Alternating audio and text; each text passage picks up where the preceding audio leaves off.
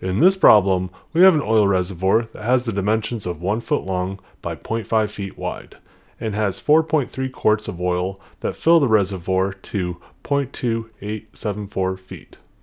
I will list all the values in metric for those of you who think in metric at the bottom. We want to find the change in volume of the oil when it undergoes a temperature change from 68 degrees Fahrenheit to 245 degrees Fahrenheit.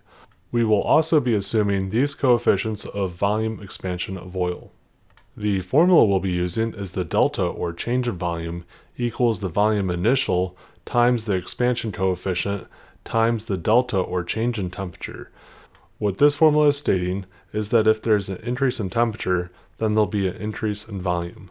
If the temperature decreases, then the volume will also decrease. So how do we go about solving this one? So it's time to plug and chug.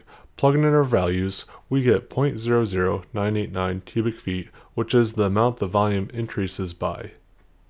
Notice that because the coefficient of expansion is unitless, we can use any unit of volume and get the amount of change in volume. Just be careful to use the correct coefficient of friction if you're using degrees Fahrenheit or degrees Celsius. Also, let's take a moment to admire how much easier it is to work in metric. Now to get the new volume, we can add the initial volume to the expansion volume, which I have done on the right of the screen. Next, we want to get the new height of the oil, which can be found by dividing the volume after heating by the area of the bottom of the reservoir. We get a new height of 0.3072 feet. Just for kicks, let's find the change in height. We can do this by taking the final height minus the initial height. We get about a 1/4 inch, or about 6 millimeters of height change when the oil is heated to these temperatures. That concludes this video. Hopefully I've earned a like, share, or subscription.